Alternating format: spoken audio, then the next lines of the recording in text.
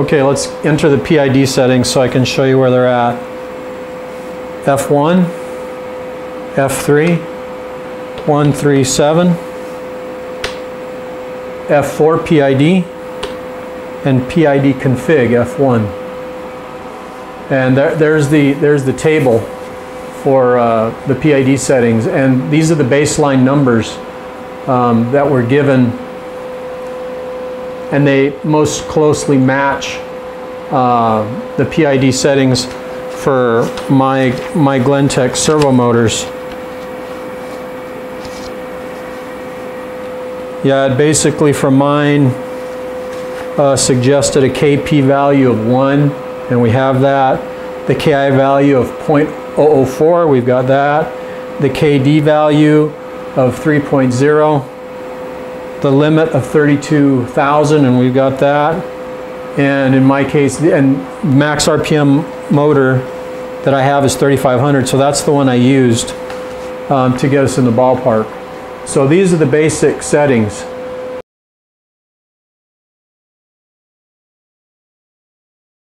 Okay, in following the manual, it talks about wiring the E-stop. Well, through the process, we've already wired up the E-stop. And the next step is test the E-stop wiring. So we've got the system powered up. We've got CNC 11, the software started, and we're at the main screen here. Enable the E-stop, which was inverted during board level testing. In the main menu, press Alt-I to bring up the real-time I/O display. So let's do that.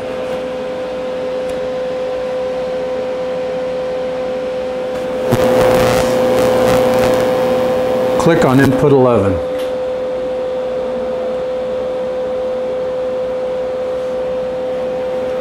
Press Ctrl-Alt-I keys simultaneously to remove the bar over the input in the display, enabling your E-stop. So Ctrl-Alt-I, and you heard that click there. So the emergency stop's released. Provide power to the E-stop contactor. That was done. You heard it click. Toggle the E-stop. Confirm that there is not a bar over input 11. Check that input 11 is green when the E-stop is released, not tripped, and red when the E-stop is pressed. Okay, so it's green right now because it's released. Now let's press it. Okay, it's red and it says emergency stop detected. Now release it. And it's released, and I don't know if you heard the CNT1 E-stop contactor energized. So that takes care of testing the E-stop. And goes into limit switches. And we previously wired our limit switches, so we're testing the limit switch wiring. Invert the limit switches, which were inverted during board level testing. In the main menu, press Alt-I to bring up the real-time I/O display, which we're already in. Select the appropriate limit switch input, inputs 1 through 8, and press the Ctrl-Alt-I key simultaneously to remove the bar over the input in the display. That will enable the limit switch. Okay, so we've got 6 limit switches on the 3-axis, 1 through 6. So we're going to invert those.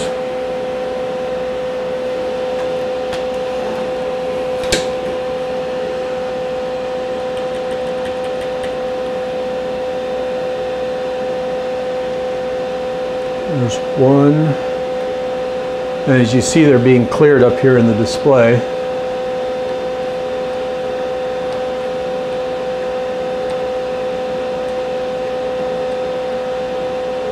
Okay, so they are all clear. So let's start with the X-axis limit switch. I'll walk around the front of the machine and I'll toggle the X-axis limit switches, then the Y. And Z's a little bit tough to get to, but I'll see if I can trip them.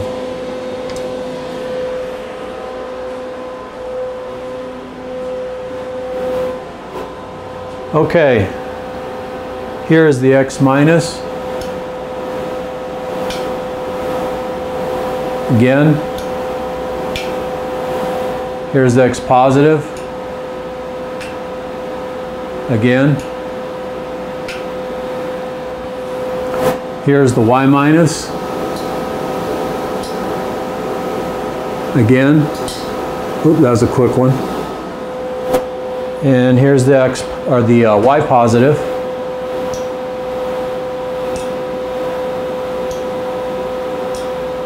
Okay, and then Z is a little bit tricky because it's under the cover on the quill. I'll do my best to get to them.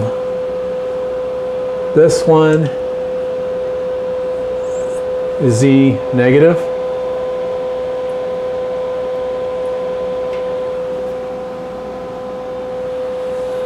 And let's see if we can get Z positive.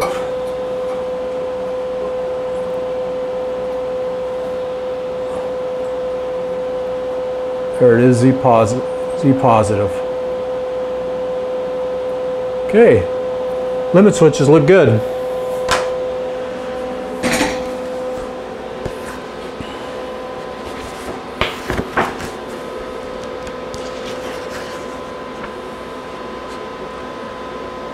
Okay, wiring the lube pump. So my lube pump's wired. It's a 110 volt lube pump. And I've got it wired up to the all-in-one DC output 2, and I have the lube fault, low lube alarm is in and wired. Take a look here. Yep, low lube is input number 9. Invert the lube fault input, which was inverted during testing. In the main menu, press Alt-I to bring up the real-time I/O display. Click on input 9. Okay, so let's go to input 9. Lube OK. Control Alt-I. Okay, so I need to put oil in the lube pump. We've got a lube fault, as one would expect. So I'm going to put oil in the lube pump, fill it up, and see if we can get that taken care of.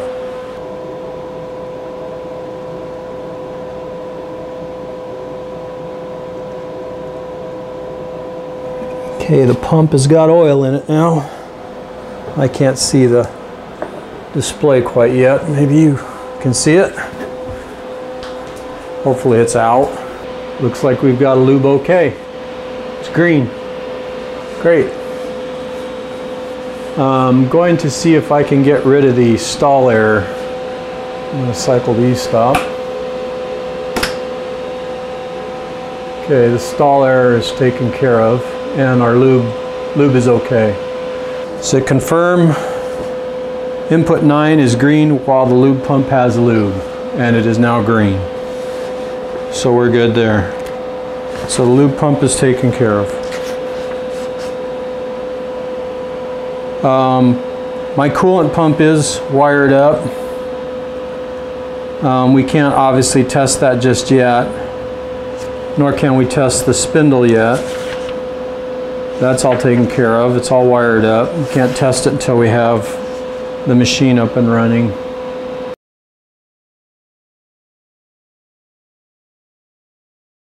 Okay, what we're doing now is we're testing the encoders. It's basically a double check to make sure that they're working properly. Remember to do this test with the Estop button pressed. You can see right here it says emergency stop detected. My Estop button is pressed. It's really important that you do these tests with that Estop button pressed, because at this point we haven't set any PID settings, and it's possible for the motors to run since they're connected to all-in-one DC. So make sure when you're doing this, Estop button is pressed. Okay, the manual says to turn the servo motors counterclockwise, and the absolute position in the PID menu should increase. And to get to this menu, it's F1, F3, enter the password, and then we go to PID. And this is the columns that we're looking at. So I'm going to start with X. I'll turn the servo motor counterclockwise, and then I'll do Y, and then I'll do Z. So watch here.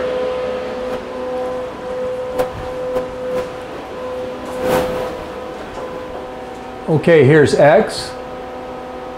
You can see it's incrementing upward. I'm going clockwise. Now counterclockwise, incrementing upward, and that's correct. Here's Y. It's incrementing upwards, going counterclockwise.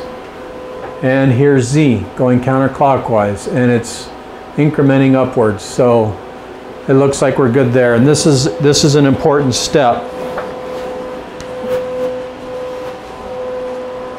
Okay, so that takes care of testing the encoders. That's encoder communication. I guess what we're also trying to make sure is that the encoders are responding to the correct access on the all-in-one DC.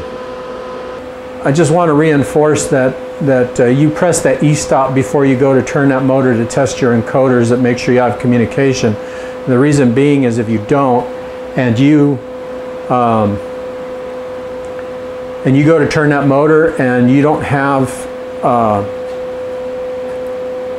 it's not configured right, and you turn it, there's a chance that it does what it did to me, is you get a runaway, and the last thing you want is your hand on the end of that motor, and it runs away.